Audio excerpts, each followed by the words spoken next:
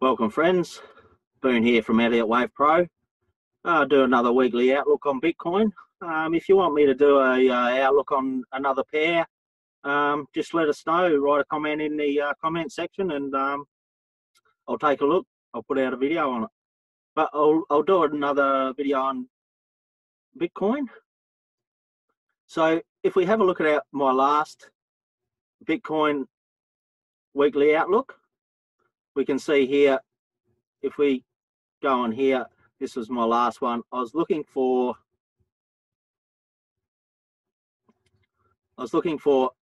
this move up here to complete the B and then the C down, and then we get that larger C up. So I was looking for, I said, if you take this breakout here, it's dangerous and you want to move it to break even as soon as you get to that high, because it's more than likely going to be a B wave, and then we get the C down, and then we get the larger C up. Okay, so that's exactly what happened. We got this B up here, and then we got the C down, and then we got this larger move up. This was the first target here, the 38.2, and the second target was the 50 fib, if you go and check my last video out.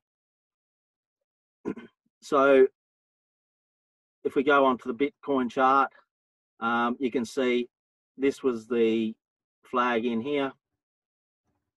I'll get my pen. So this was the flag in here, the risky trade. We got that move up, then we got the C down, and then we got, instead of getting a C up here, we actually got a Y wave. Didn't quite get to the 50 fib, but we got our first target. You closed at your second target around here, well, great. So now we'll look on what this week. We got a sharp move down, and we're getting this.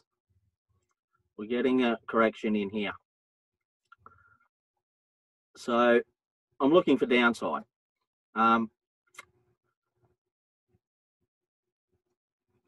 If I go onto the H4 chart,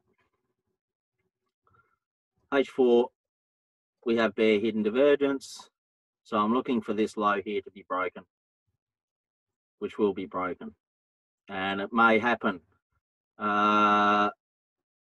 this week. Now there's two scenarios when we get down onto the lower time frames.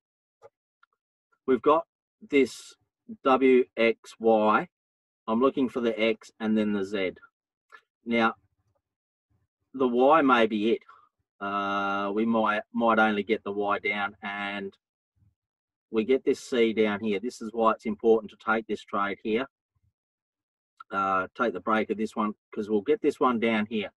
Now we either get the correction here to confirm more downside that the Y is complete, and we go and break this low. Go and break this low over here for the H4 bear hidden divergence. Or what's more likely to happen, I'm looking for this wave down here. Whether it breaks this trend line or not, we don't really know yet. Like I said, we want to get into this sell, and as soon as it comes through this trend line or breaks below here, we want to be in the break even. We want to move this trade to break even. And we'll see if we get a bounce off this trend line here. We might get a bear flag in here to go and break this low. Or we get this move down, it breaks out here, price comes back above the trend line, gives us a bull flag here, and then we trade this Z up. Our target will be, our target will probably be a little bit higher. You definitely want to be moving to break even above this top here, or even take half your trade off there, because if you get in around here, move it to break even, take half off, and then find where this wave ends. I dare say we will get like bear hidden in here, a bearish divergence in here in the wave Z. And then after the wave Z, after we get the end of the wave Z, we're looking for that short because we know that this low here will be broken from the H4 chart. So we're looking for, this is the main trade of the week. You can take this one down, this one up, if you get that, if you get the setup, and then we get this here. If we get something like this, we can all take that one down to break this low. And then we'll get that bullish divergence on the H4 chart, and then whatever happens not next week, but the week after, we'll have to assess the situation to where we are on the charts. So that's what I'm looking for this week. Last week went extremely well. We got the move up, we got the move down, we got the move up. This was a Y wave instead of a C, so that's even better, even more pips. So first target was definitely hit. Second target didn't quite get hit, but if you took trade off there, you're laughing. Now we're getting this in here. We're getting a nice bear flag. We want to take this trend line break and get this move down here. Then we'll have to assess the situation. If we're getting a bear flag here or a bear correction here to go and break the low, or we get that Z up. We'll have to watch price action to see what we will get in here. Like I said, if we get a breakdown here and a bear flag, you can sell to go and break this bottom over here. Or alternatively, if we just get even if price bounces off this trend line, we get another move up here. You might get a bear flag up here, for example. You can take that to go and break the top.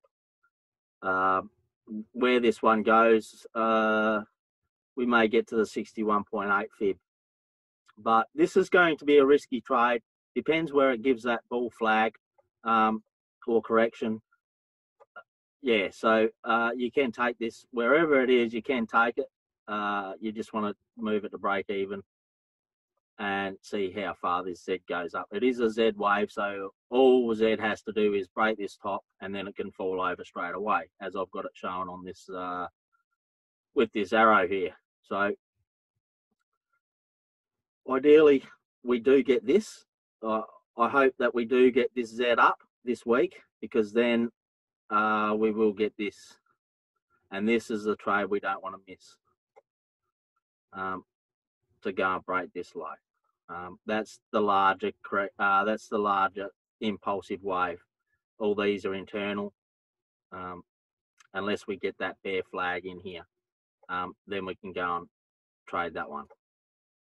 Okay, so that pretty well sums it up.